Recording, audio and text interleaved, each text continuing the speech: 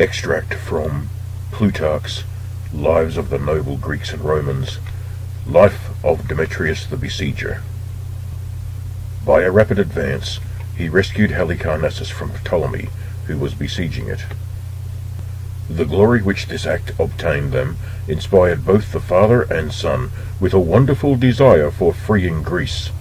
which Cassander and Ptolemy had everywhere reduced to slavery. No nobler or juster war was undertaken by any of the kings. The wealth they had gained while humbling, with Greek assistance, the barbarians being thus employed, for honour's sake and good repute, in helping the Greeks.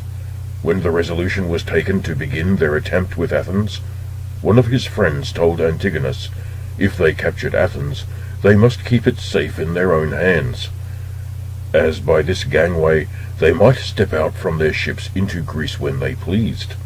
But Antigonus would not hear of it. He did not want a better or a steadier gangway than people's goodwill, and from Athens, the beacon of the world, the news of their conduct would soon be handed on to all the world's inhabitants. So Demetrius, with a sum of 5,000 talents and a fleet of 250 ships, set sail for Athens, where Demetrius the Phalerian was governing the city for Cassander, with a garrison lodged in the port of Munichia. By good fortune and skilful management he appeared before Piraeus on the 26th of Thargelion, before anything had been heard of him. Indeed, when his ships were seen, they were taken for Ptolemy's, and preparations were commenced for receiving them, till at last the generals, discovering their mistake, hurried down, and all was alarm and confusion, and attempts to push forward preparations to oppose the landing of this hostile force. For Demetrius, having found the entrances of the port undefended, stood in directly, and was by this time safely inside, before the eyes of everybody, and made signals from his ship, requesting a peaceable hearing. And on leave being given, he caused a herald with a loud voice to make proclamation that he was come thither by the command of the Father,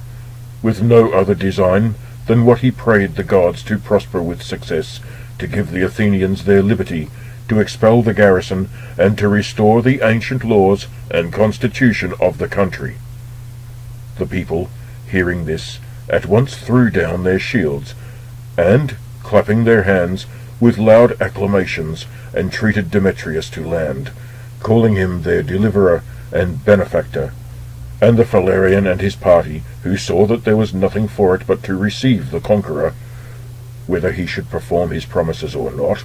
sent, however, messengers to beg for his protection, to whom Demetrius gave a kind reception, and sent back with them Aristodemus of Miletus, one of his father's friends. The Phalerian, under the change of government, was more afraid of his fellow citizens than of the enemy, but Demetrius took precautions for him, and out of respect for his reputation and character, sent him with a safe conduct to Thebes, whither he desired to go. For himself, he declared he would not, in spite of all his curiosity, put his foot in the city till he had completed its deliverance by driving out the garrison. So, blockading Munichia with a palisade and trench, he sailed off to attack Megara, where also there was one of Cassander's garrisons. But, hearing that Cratesipolis, the wife of Alexander, son of Polysperchon, who was famous for her beauty, was well disposed to see him, he left his troops near Megara, and set out with a few light-armed attendants for Patrae, where she was now staying,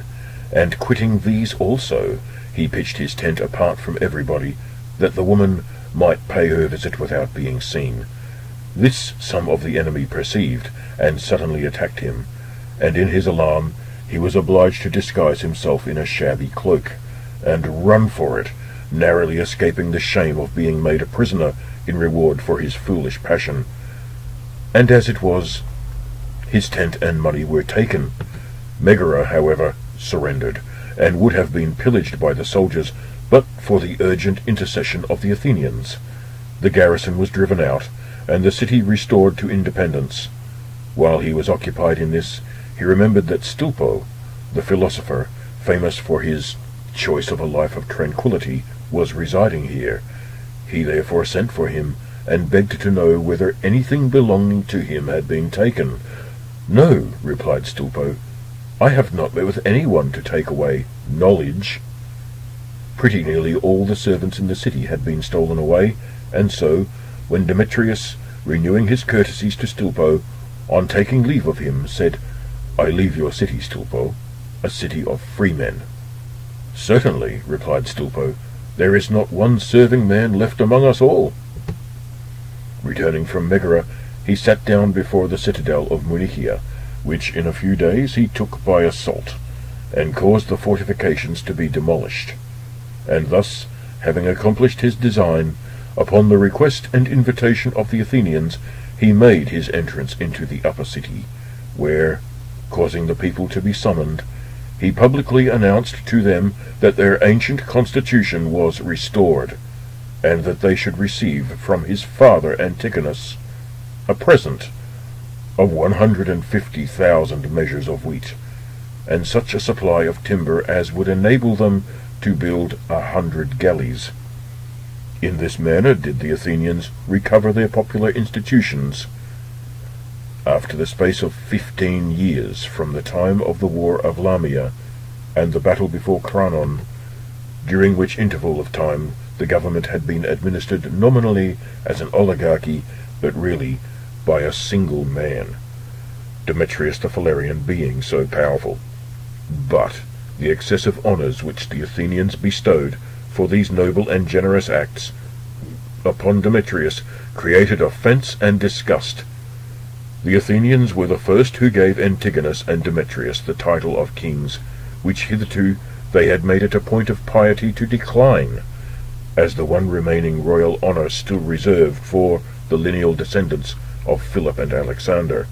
in which none but they could venture to participate.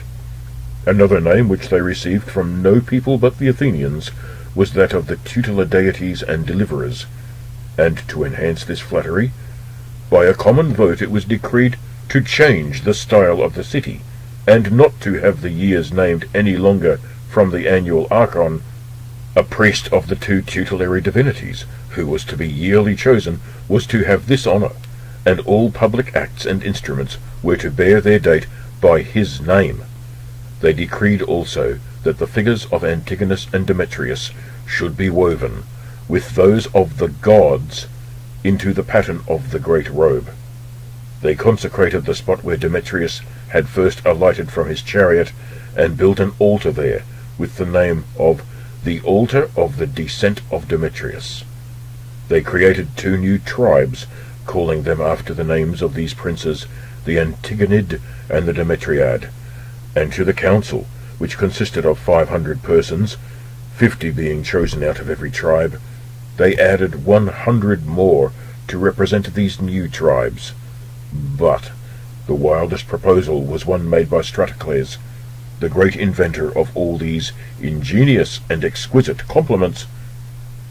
enacting that the members of any deputation that the city should send to Demetrius or Antigonus should have the same title as those sent to Delphi or Olympia for the performance of the national sacrifices in behalf of the state at the great Greek festivals. This Stratocles was, in all respects, an audacious and abandoned character, and seemed to have made it his object to copy, by his buffoonery and impertinence, Cleon's old familiarity with the people. His mistress, Phylakion, one day bringing him a dish of brains and neck-bones for his dinner, "Oh," said he, "I am to dine upon the things which we statesmen play at ball with." At another time, when the Athenians received their naval defeat near Amorgos, he hastened home before the news could reach the city, and having a chaplet on his head, came riding through the Keramakos, announcing that they had won a victory, and moved a vote for thanksgivings to the gods, and a distribution of meat among the people in their tribes. Presently after came those who brought home the wrecks from the battle, and when the people exclaimed at what he had done, he came boldly to face the outcry, and asked what harm there had been in him giving them 2 days' pleasure. Such was Stratocles, and, Adding flame to fire, Aristophanes says,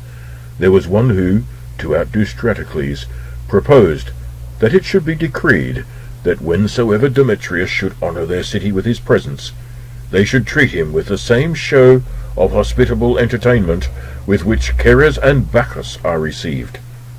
and the citizen who exceeded the rest in the splendour and costliness of his reception should have a sum of money granted him from the public purse to make a sacred offering. Finally, they changed the name of the month of Munichion and called it Demetrion, and gave the name of the Demetrian to the odd day between the end of the old and the beginning of the new month, and turned the feast of Bacchus, the Dionysia, into the Demetria, or feast of Demetrius. Most of these changes were marked by the divine displeasure. The sacred robe in which, according to their decree, the figures of Demetrius and Antigonus had been woven with those of Jupiter and Minerva, was caught by a violent gust of wind, while the procession was conveying it through the Ceramicus, and was torn from the top to the bottom. A crop of hemlock, a plant which scarcely grew anywhere, even in the country thereabout, sprung up in abundance round the altars which they had erected to these new divinities. They had to omit the solemn procession at the feast of Bacchus, as upon the very day of its celebration there was such a severe and rigorous frost, coming quite out of its time, that not only the vines and fig trees were killed, but almost all the wheat was destroyed in the blade. Accordingly, Philippides, an enemy to Stratocles,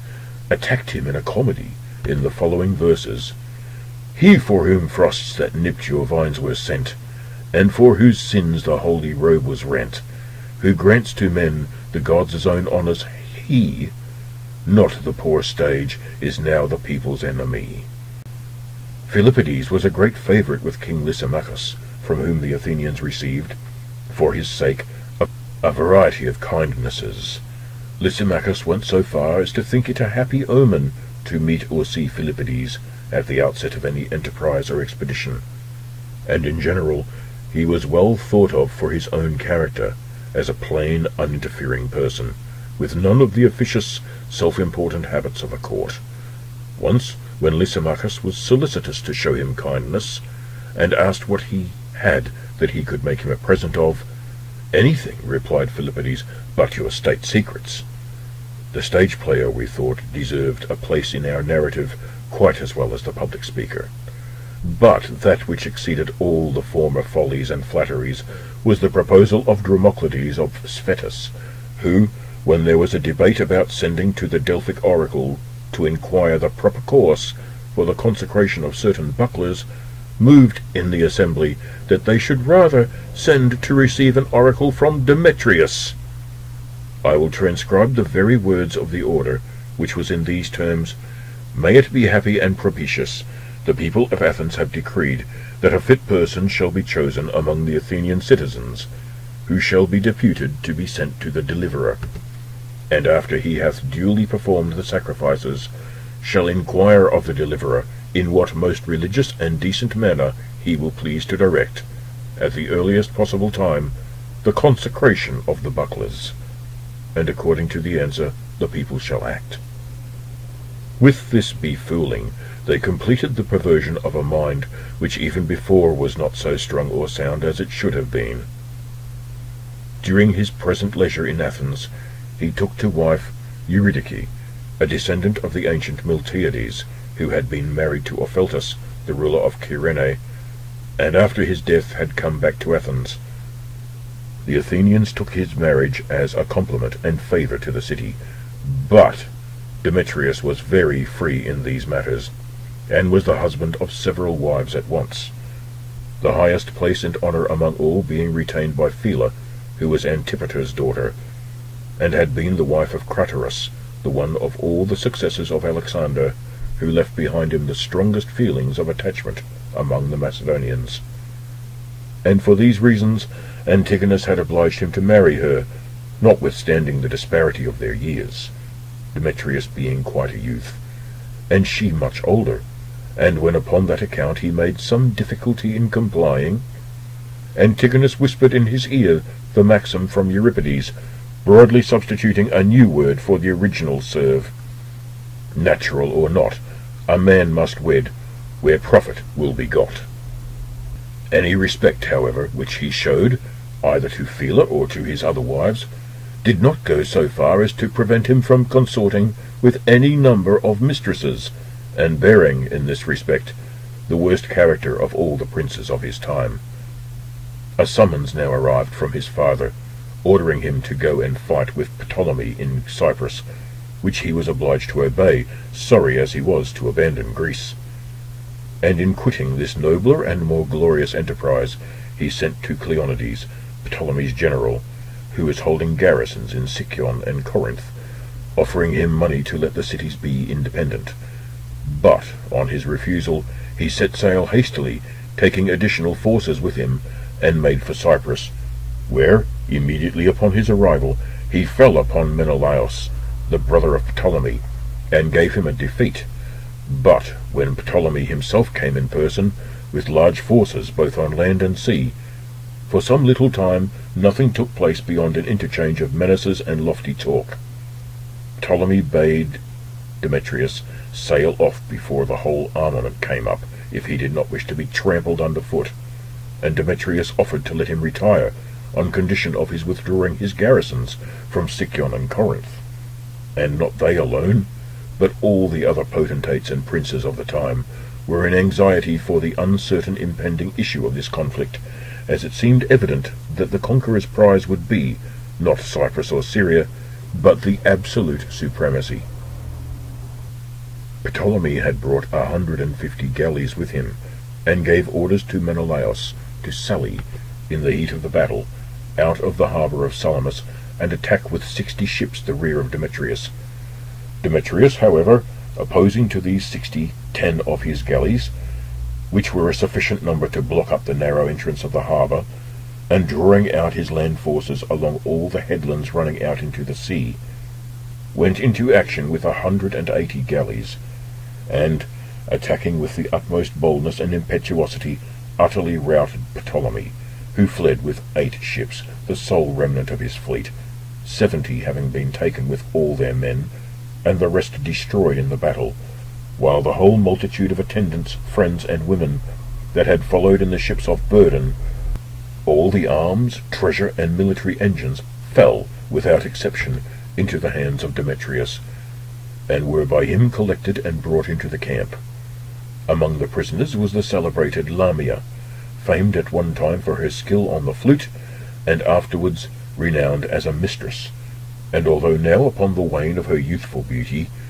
and though Demetrius was much her junior, she exercised over him so great a charm that all other women seemed to be amorous of Demetrius,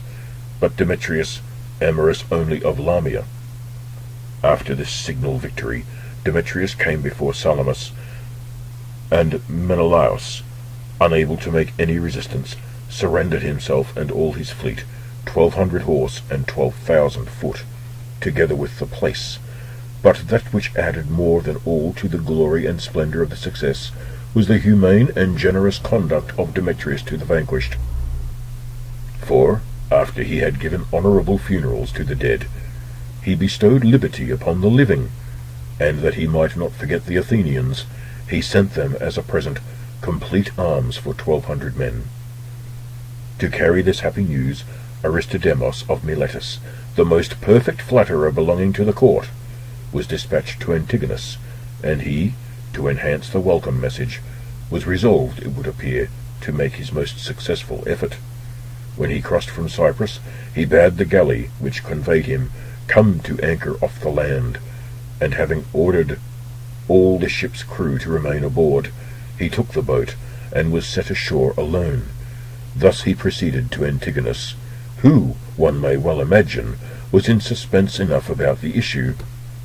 and suffered all the anxieties natural to men engaged in so perilous a struggle. And when he heard that Aristodemos was coming alone, it put him into yet greater trouble. He could scarcely forbear from going out to meet him himself.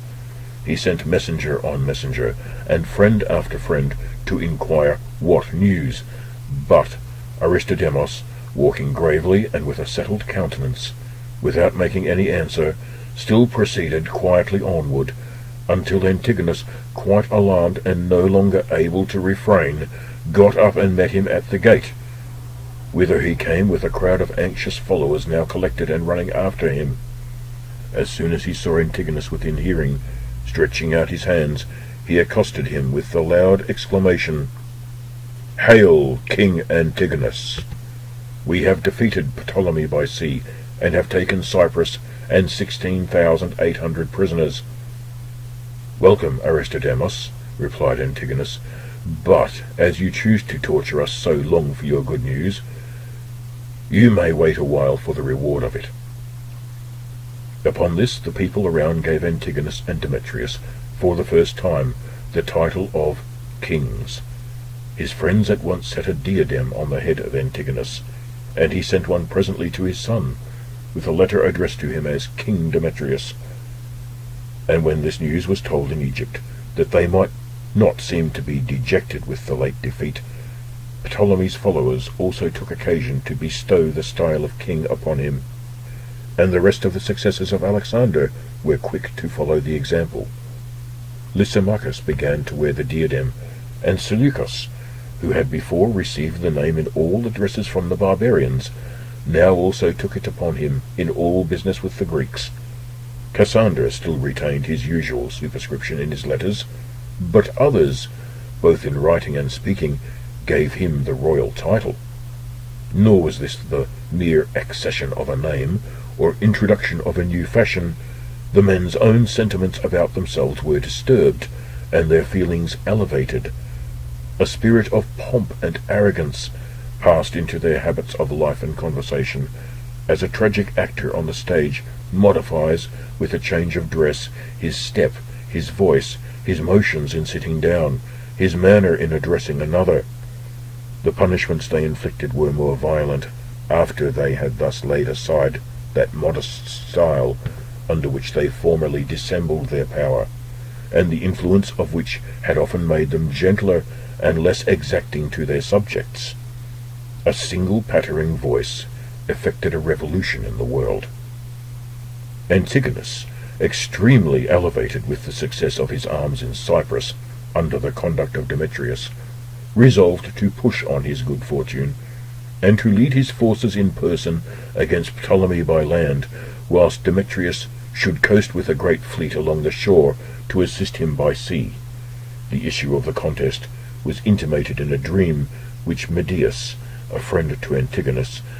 had at this time in his sleep. He thought he saw Antigonus and his whole army running as if it had been a race, that, in the first part of the course, he went off showing great strength and speed. Gradually, however, his pace slackened, and at the end he saw him come lagging up, tired and almost breathless, and quite spent. Antigonus himself met with many difficulties by land, and Demetrius, encountering a great storm at sea, was driven, with the loss of many of his ships, upon a dangerous coast without a harbour.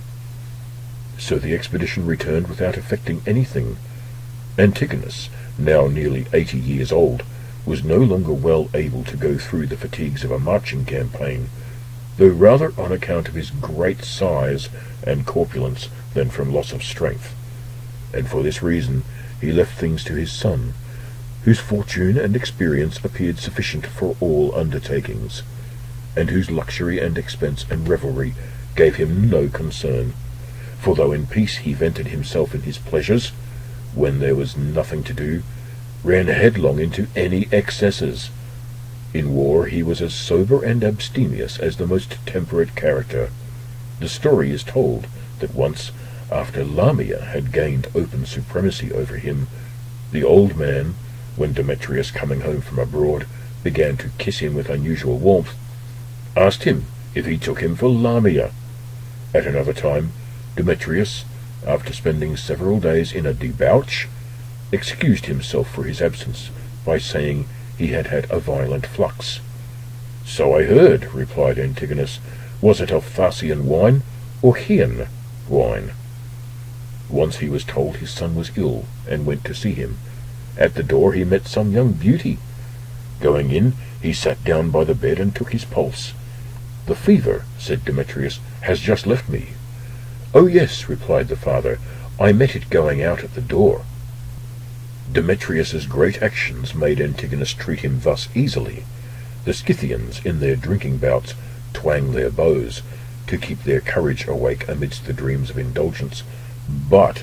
he would resign his whole being, now to pleasure and now to action. And though he never let thoughts of the one intrude upon the pursuit of the other, yet, when the time came for preparing for war, he showed as much capacity as any man. And indeed, his ability displayed itself even more in preparing for than in conducting a war. He thought he could never be too well supplied for every possible occasion, and took a pleasure, not to be satiated, in great improvements in shipbuilding and machines. He did not waste his natural genius and power of mechanical research on toys and idle fancies, turning, painting, and playing on the flute, like some kings, Iropus, for example, king of Macedon, who spent his days in making small lamps and tables, or Attalus Philometor, whose amusement was to cultivate poisons, henbane and hellebore, and even hemlock, aconite, and dorycnium, which he used to sow himself in the royal gardens, and made it his business to gather the fruits and collect the juices in their season. The Parthian kings took a pride in whetting and sharpening with their own hands the points of their arrows and javelins, but when Demetrius played the workman, it was like a king, and there was magnificence in his handicraft.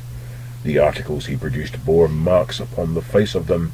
not of ingenuity only, but of a great mind and a lofty purpose. They were such as a king might not only design and pay for, but use his own hands to make. And while friends might be terrified with their greatness, enemies could be charmed with their beauty.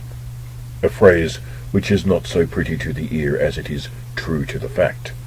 The very people against whom they were to be employed could not forbear running to gaze with admiration upon his galleys of 5 and 6 ranges of oars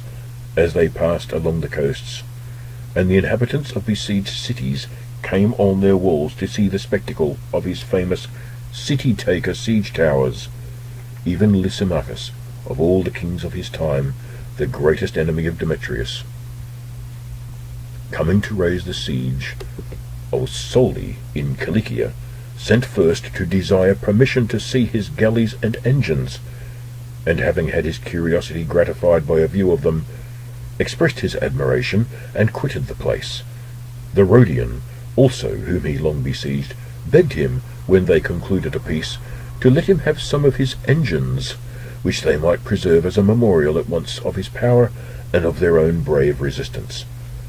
The quarrel between him and the Rhodians was on account of their being allies to Ptolemy, and in the siege the greatest of all the engines was planted against their walls. The base of it was exactly square, each side containing 24 cubits. It rose to a height of 33 cubits, growing narrower from the base to the top. Within were several apartments or chambers, which were to be filled with armed men, and in every story the front towards the enemy had windows for discharging missiles of all sorts, the whole being filled with soldiers for every description of fighting. And what was most wonderful was that, notwithstanding its size, when it was moved it never tottered or inclined to one side, but went forward on its base in perfect equilibrium, with a loud noise and great impetus, astounding the minds, and yet at the same time charming the eyes of all the beholders. Whilst Demetrius was at this same siege, there were brought to him 2 iron cuirasses from Cyprus, weighing each of them no more than 40 pounds, and Zaelus, who had forged them, to show the excellence of their temper, desired that one of them might be tried with a catapult missile, shot out of one of the engines at no greater distance than 26 paces. And upon the experiment it was found that, though the dart exactly hit the cuirass, yet it made no greater impression than such a slight scratch as might be made with the point of a style or graver. Demetrius took this for his own wearing, and gave the other to Alcimus the Epirot, the best soldier and strongest man of all his captains, the only one who used to wear armour to the weight of 2 talents, 1 talent being the weight which others thought sufficient. He fell during this siege in a battle near the theatre. The Rhodians made a brave defence, insomuch that Demetrius saw he was making but little progress, and only persisted out of obstinacy and passion, and the rather because the Rhodians, having captured a ship in which some clothes and furniture, with letters from herself, were coming to him from Phila his wife, had sent on everything to Ptolemy, and had not copied the honourable example of the Athenians, who, having surprised an express sent from King Philip, their enemy, opened all the letters he was charged with, excepting only those directed to Queen Olympias, which they returned with the seal unbroken. Yet, although greatly provoked, Demetrius, into whose power it shortly after came to repay the affront, would not suffer himself to retaliate. Protogenes, the Caunian, had been making them a painting of the story of Ialus, which was all but completed, when it was taken by Demetrius in one of the suburbs. The Rhodians sent a herald begging him to be pleased to spare the work and not let it be destroyed. Demetrius's answer to which was that he would rather burn the pictures of his father than a piece of art which had cost so much labour. It is said to have taken Protogenes several years to paint, and they tell us that Apelles, when he first saw it, was struck dumb with wonder, and called it, on recovering his speech, a great labour and a wonderful success, adding, however, that it had not the graces which carried his own paintings, as it were, up to the heavens. This picture, which came with the rest in the general mass to Rome, there perished by fire. While the Rhodians were thus defending their city to the uttermost, Demetrius, who was not sorry for an excuse to retire, found one in the arrival of ambassadors from Athens, by whose mediation terms were made that the Rhodians should bind themselves to aid Antigonus and Demetrius against all enemies, Ptolemy excepted. The Athenians entreated his help against Cassander, who was besieging the city, so he went thither with a fleet of 330 ships and many soldiers, and not only drove Cassander out of Attica, but pursued him as far as Thermopylae, routed him, and became master of Heraclea, which came over to him voluntarily, and of a body of 6,000 Macedonians, which also joined him. Returning hence, he gave their liberty to all the Greeks on this side of Thermopylae, and made alliance with the Boeotians, took Cenchreae, and reduced the fortresses of Philae and Panuctum, in which were garrisons of Cassander, restored them to the Athenians. They, in requital, though they had before been so profuse in bestowing honours upon him, that one would have thought they had exhausted all the capacities of invention, showed they had still new refinements of adulation to devise for him. They gave him, as his lodging, the back temple in the Parthenon, and here he lived, under the immediate roof, as they meant it to imply, of his hostess, Minerva, no reputable or well-conducted guest to be quartered upon a maiden goddess. When his brother Philip was once brought into a house where 3 young women were living, Antigonus, saying nothing to him, sent for his quartermaster, and told him, in the young man's presence, to find some less crowded lodgings for him. Demetrius, however, who should, to say the least, have paid the goddess the respect due to an elder sister, for that was the purport of the city's compliment, filled the temple with such pollutions that the place seemed least profaned when his license confined itself to common women, like Chrysis, Lamia, Demo, or Antikyra. The fair name of the city forbids any further plain particulars. Let us only record the severe virtue of the young Damocles, surnamed, and by that surname pointed out to Demetrius the Beautiful, who, to escape importunities, avoided every place of resort, and when at last followed into a private bathing-room by Demetrius, seeing none at hand to help or deliver, seized the lid from the cauldron, and plunging into the boiling water, sought a death untimely and unmerited, but worthy of the country and of the beauty that occasioned it. Not so Cleinias, the son of Cleomedon, who, to obtain from Demetrius a letter of intercession to the people, in behalf of his father, lately condemned in a fine of 50 talents, disgraced himself, and got the city into trouble. In deference to the letter, they remitted the fine, yet they made an edict prohibiting any citizen for the future to bring letters from Demetrius. But, being informed that Demetrius resented this as a great indignity, they not only rescinded in alarm the former order, but put some of the proposers and advisers of it to death, and banished others, and furthermore enacted and decreed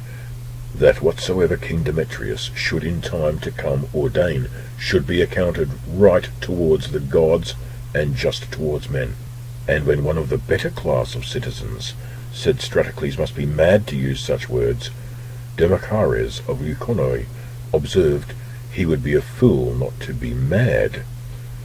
For Stratocles was well rewarded for his flatteries, and the saying was remembered against Demochares, who was soon after sent into banishment. So fared the Athenians, after being relieved of the foreign garrison, and recovering what was called their liberty. And after this, Demetrius marched with his forces into the Peloponnesus, where he met with none to oppose him, his enemies flying before him, and allowing the cities to join him. He received into friendship all Acte, as it is called, and all Arcadia except Mantinea. He bought the liberty of Argos, Corinth, and Sicyon by paying 100 talents to their garrisons to evacuate them. At Argos, during the feast of Juno, which happened at the time, he presided at the games, and joining in the festivities with the multitude of the Greeks assembled there, he celebrated his marriage with Deidamia, daughter of Iacides, king of the Molossians, and sister of Pyrrhus. At Sicyon he told the people they had put the city just outside of the city, and, persuading them to remove to where they now live, gave their town not only a new site, but a new name, Demetrius, after himself. A general assembly met on the Isthmus, where he was proclaimed, by a great concourse of people, the commander of Greece, like Philip and Alexander of old, whose superior he, in the present height of his prosperity and power, was willing enough to consider himself. And certainly, in one respect, he outdid Alexander, who never refused their title to other kings, or took on himself the style of King of Kings, though many kings received both their title and their authority as such from him, whereas Demetrius used to ridicule those who gave the name of king to any except himself and his father, and in his entertainments was well pleased when his followers, after drinking to him and his father as kings, went on to drink the health of Seleucus, with the title of Master of the Elephants, of Ptolemy by the name of High Admiral, of Lysimachus with the addition of Treasurer, and of Agathocles with the style of Governor of the island of Sicily. The other kings merely laughed when they were told of this vanity. Lysimachus alone expressed some indignation at being considered a eunuch, such being usually then selected for the office of treasurer, and in general there was a more bitter enmity between him and Lysimachus than with any of the others. Once, as a scoff at his passion for Lamia, Lysimachus said he had never before seen a courtesan act a queen's part, to which Demetrius rejoined that his mistress was quite as honest as Lysimachus's own Penelope. But to proceed, Demetrius, being about to return to Athens, signified by letter to the city that he desired immediate admission to the rites of initiation into the mysteries, and wished to go through all the stages of the ceremony, from first to last, without delay. This was absolutely contrary to the rules, and a thing which had never been allowed before, for the lesser mysteries were celebrated in the month of Anthesterion, and the great solemnity in Boedromion, and none of the novices were finally admitted till they had completed a year after this latter. Yet, all this notwithstanding, when in the public assembly these letters of Demetrius were produced and read, there was not one single person who had the courage to oppose them, except Pythodorus, the torch-bearer. But it signified nothing, for Stratocles at once proposed that the month of Munichion, then current, should by edict be reputed to be the month of Anthesterion, which being voted and done, and Demetrius thereby admitted to the lesser ceremonies, by another vote they turned the same month of Munichion into the other month of boredom. The celebration of the greater mysteries ensued, and Demetrius was fully admitted. These proceedings gave the comedian Philippides a new occasion to exercise his wit upon Stratocles, whose fluttering fear into 1 month hath crowded all the year, and on the vote that Demetrius should lodge in the Parthenon, who turns the temple to a common inn, and makes the Virgin's house a house of sin. Of all the disreputable and flagitious acts of which he was guilty in this visit, one that particularly hurt the feelings of the Athenians was that, having given comment that they should forthwith raise for his service 250 talents, and they to comply with his demands, being forced to levy it upon the people with the utmost rigour and severity, when they presented him with the money, which they had with such difficulty raised, as if it were a trifling sum, he ordered it to be given to Lamia and the rest of his women to buy soap. The loss, which was bad enough, was less galling than the shame, and the words more intolerable than the act which they accompanied. Though indeed the story is variously reported, and some say it was the Thessalians and not the Athenians who were thus treated, Lamia, however, exacted contributions herself to pay for an entertainment she gave to the king, and her banquet was so renowned for its sumptuosity that a description of it was drawn up by the Samian writer Lincius. Upon this occasion, one of the comic writers gave Lamia the name of the real Helepolis, city-taker, and Demochares of Soli called Demetrius Mythos, because the fable always had its Lamia, and so had he. And in truth, his passion for this woman, and the prosperity in which she lived, were such as to draw upon him not only the envy and jealousy of all his wives, but the animosity even of his friends. For example, on Lysimachus's showing to some ambassadors from Demetrius the scars of the wounds which he had received upon his thighs and arms by the paw of the lion with which Alexander had shut him up. After hearing his account of the combat, they smiled and answered that their king also was not without his scars, but could show upon his neck the marks of a Lamia, a no less dangerous beast. It was also matter of wonder that, though he had objected so much to Phila on account of her age, he was as yet such a slave to Lamia, who was so long past her prime. One evening at supper, when she played the flute, Demetrius asked Demo, whom the men called Madness, what she thought of her. Demo answered she thought her an old woman. And when a quantity of sweetmeats were brought in, and the king said again, "See what presents I get from Lamia." "My old mother," answered Demo, "I will send you more, if you will make her your mistress." Another story is told of a criticism passed by Lamia, or the famous judgment of book Horace.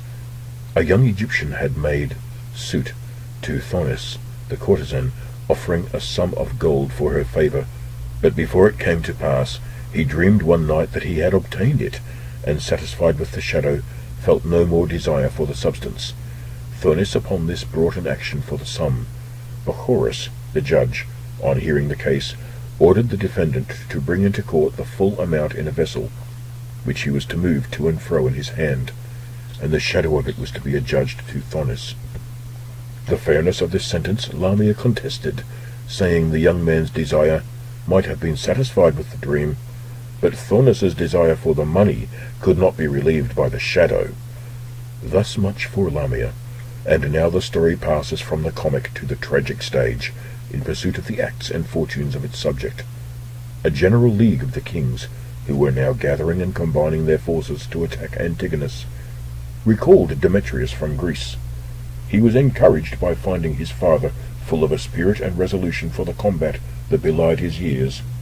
Yet it would seem to be true that if Antigonus could only have borne to make some trifling concessions, and if he had shown any moderation in his passion for empire,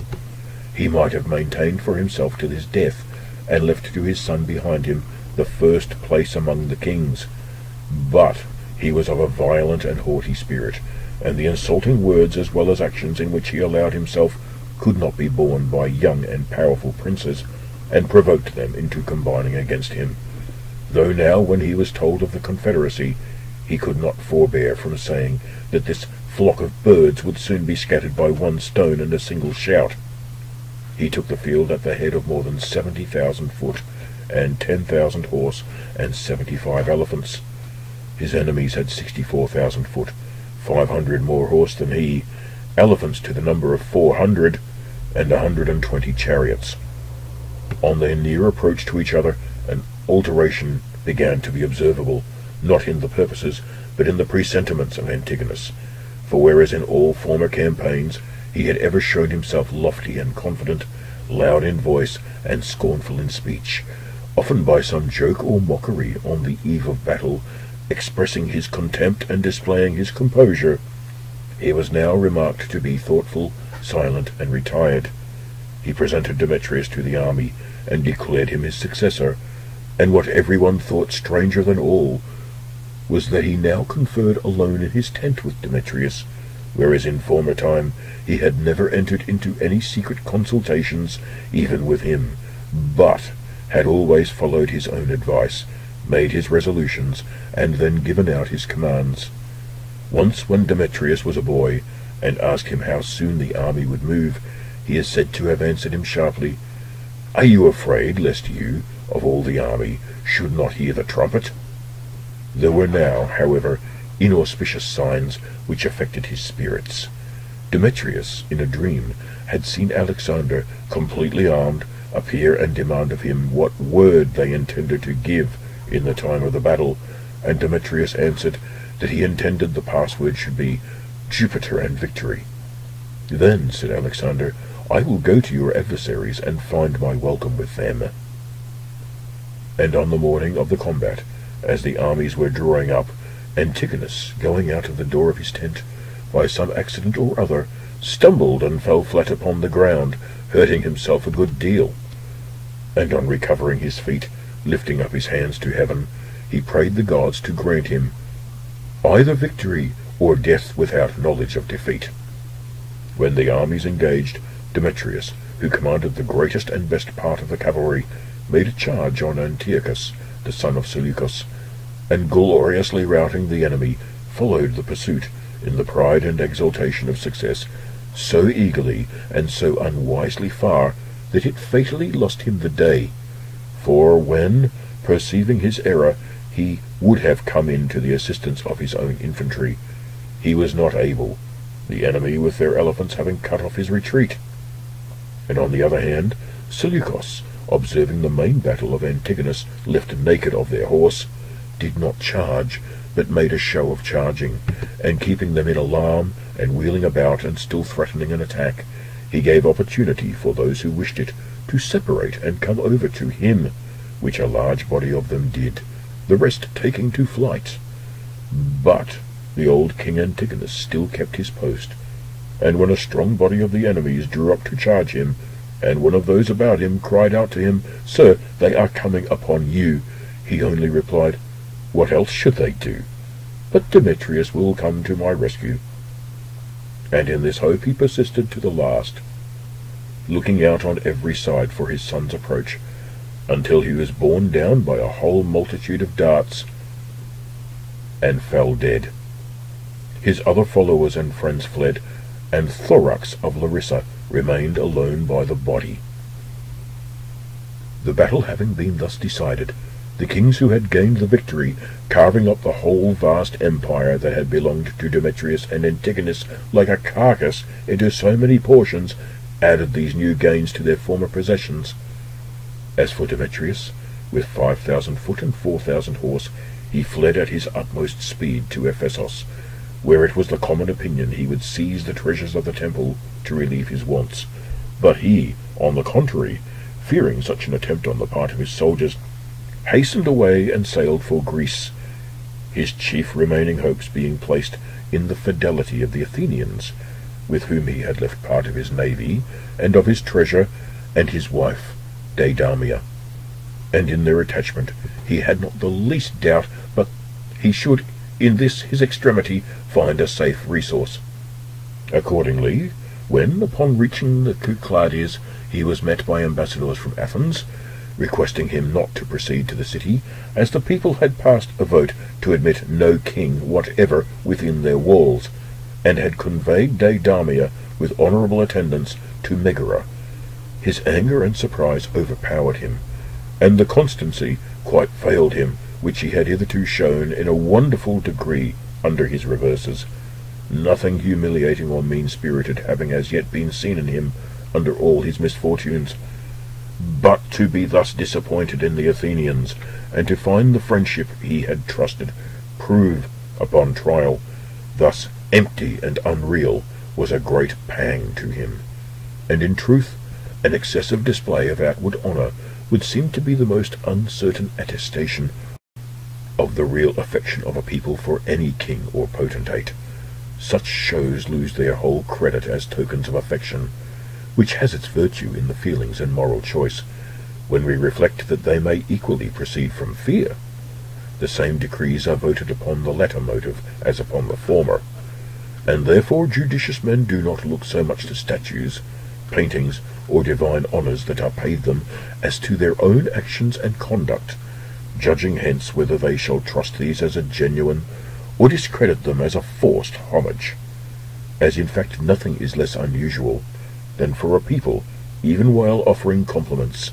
to be disgusted with those who accept them greedily, or arrogantly, or without respect to the free will of the givers.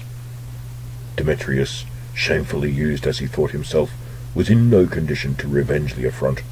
He returned a message of gentle expostulation, saying, however, that he expected to have his galleys sent to him, among which was that of 13 banks of oars, and this being accorded him, he sailed to the Isthmus, and finding his affairs in very ill condition, his garrisons expelled, and a general secession going on to the enemy, he left Pyrrhus to attend to Greece, and took his course to the Chersonesus, where he ravaged the territories of Lysimachus, and by the booty which he took, maintained and kept together his troops, which were now once more beginning to recover, and to show some considerable front. Nor did any of the other princes care to meddle with him on that side, for Lysimachus had quite as little claim to be loved, and was more to be feared for his power. But, not long after, Seleucus sent to treat with Demetrius for a marriage between himself and Stratonike, daughter of Demetrius by Phila.